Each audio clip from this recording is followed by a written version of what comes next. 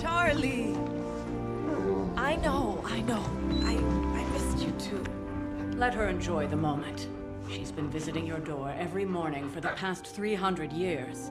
Oh, it must have been so hard on her. Not just her. I suppose that's why I might have been a little curt before. A little? You already made the ultimate sacrifice once.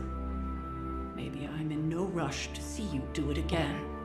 We do not choose our destiny. But we can choose to duck. First lesson you ever taught me. And still the most important. Especially now that you have all these eyes on you. I have noticed.